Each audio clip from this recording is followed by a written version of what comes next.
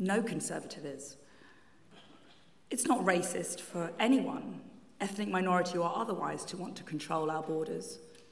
It's not bigoted to say that we have too many asylum seekers who are abusing the system.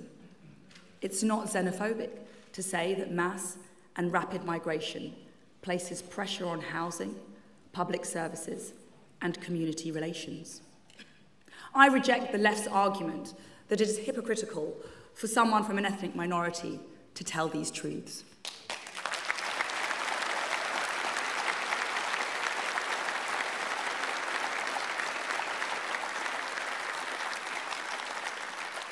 My parents came here through legal and controlled migration. They spoke the language. They threw themselves into the community. They embraced British values. When they arrived, they signed up to be part of our shared project because the United Kingdom meant something distinct. Integration was part of the quid pro quo. Now, that didn't mean abandoning their heritage, but it did mean adopting British identity, an identity of which we should all be proud.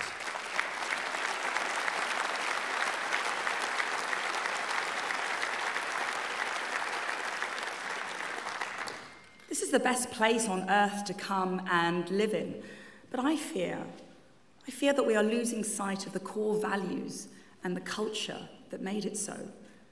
The unexamined drive towards multiculturalism as an end in itself, combined with the corrosive aspects of identity politics, has led us astray.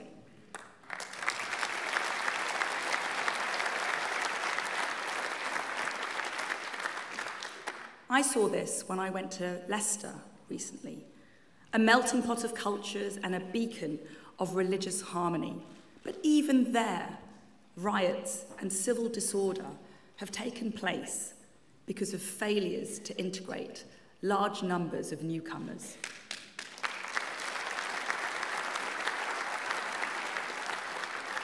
Such conflict has no place in the UK.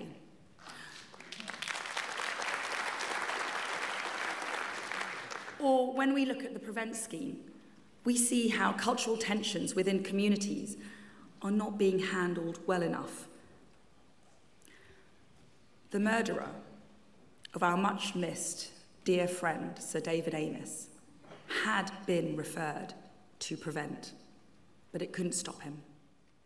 We cannot, as a people, be cowed into fear by vocal minorities who attempt to undermine our common sense instincts. And as Home Secretary, I will make sure that Prevent is fit for purpose. The law-abiding majority deserve nothing less.